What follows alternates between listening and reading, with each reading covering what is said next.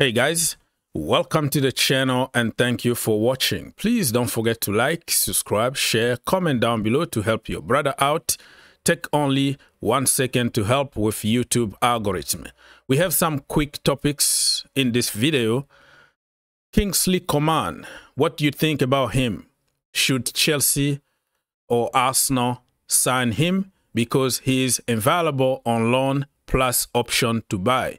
We're going to also discuss about Dominic Solanke, another Chelsea Academy product that is going to join Tottenham Hotspurs very, very soon.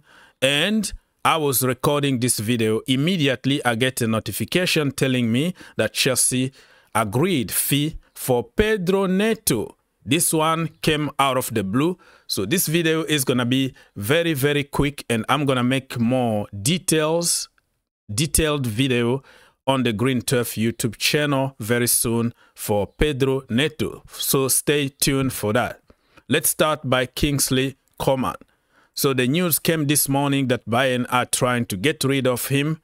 He's on very high salary and he's not in Vincent Kompany's plan for next season. So they want to sell him, but they are also open to letting him go on loan with option to buy. And if you read the comment here from fans, especially Chelsea fans, they wanted him because he's a big name. He's from Bayern. He won trophies. He's a shiny name. He's going to cost only 350k a week. So it's not my money. Get him.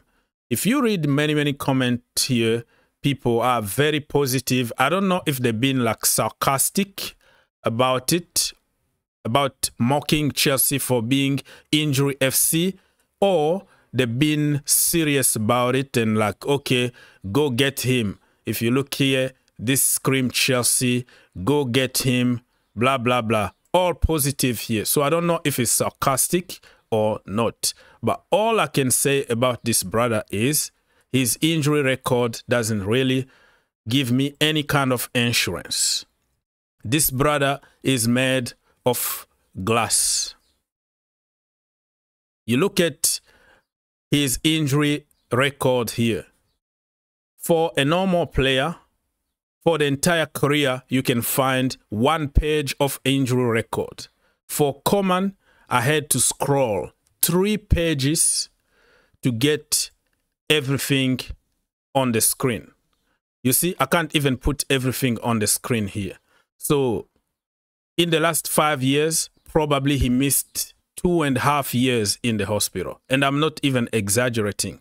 You go there, you read the report, and you will see that this brother considered, even at some point, to quit football. I have to give him some flowers because he got mental toughness, which is keep going, keep pushing, no matter what, because some other people will just leave football altogether, but he continue playing football. But for injury reasons and for his salary, I don't think Chelsea should go for him. But I don't know if Arsenal fans are gonna, react positively to this one, and let me know in the comment section down below. Chelsea got somebody like Fofana, Reece James, Ben Chilwell, Nkunku, Badiashile, people who have like long-term injuries. Lavia last season didn't even kick the ball. How are you going to get another injury prone in the team? That is a mystery. So for me, no, thank you. And let's move very quickly to Tottenham closing in on Dominic Solanke for 60 million. Remember, they bought Richarlison few years ago for 60 million. And Richarlison refused to go to Saudi.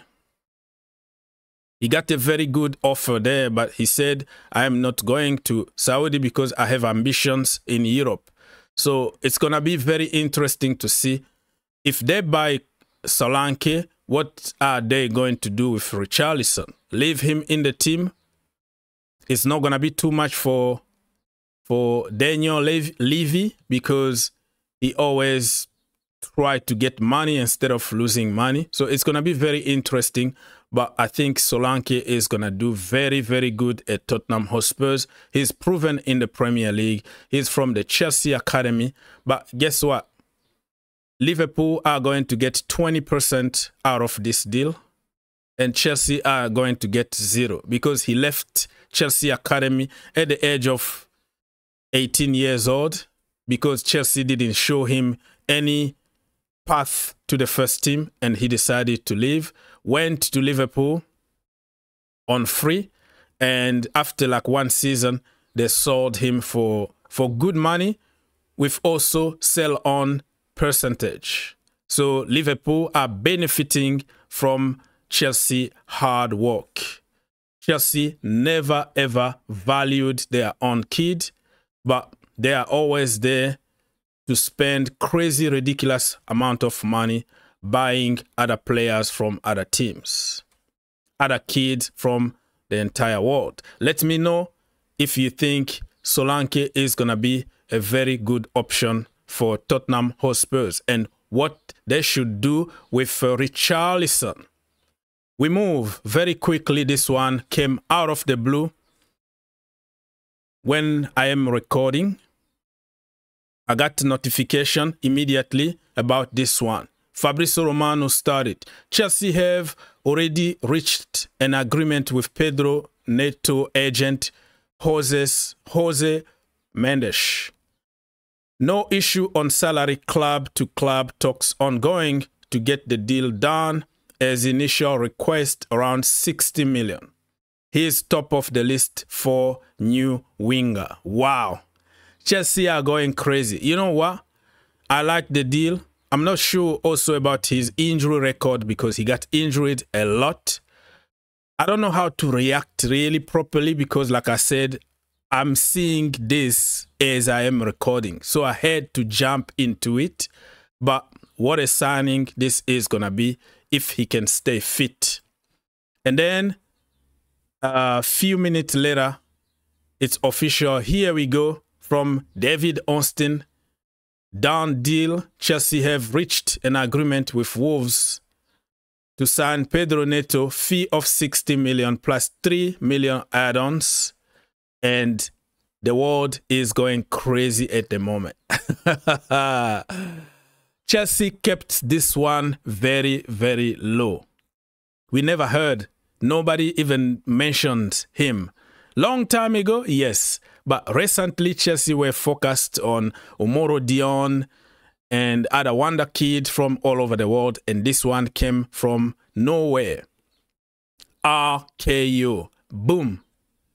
Chelsea to sign Pedro Neto. Lord have mercy. How are you feeling if you are a Chelsea fan right now? Happy? And what Chelsea are going to do with Sterling? Mikhailo Mudryk. You know, and even you can put Tariq George, who can play from that position. What are we going to do? Yeah, I'm still all over the place, but my initial reaction, instant reaction, you know, without even thinking, I think is a good deal. He's a perfect player if he can stay fit, and he costs less money than somebody like Mudryk. So I think Chelsea need to find a way of getting rid of Mudryk one way or another. And Sterling, who's gonna pay his 350k a week? It's a very good question because beside like Saudi, I don't see anybody paying that kind of money.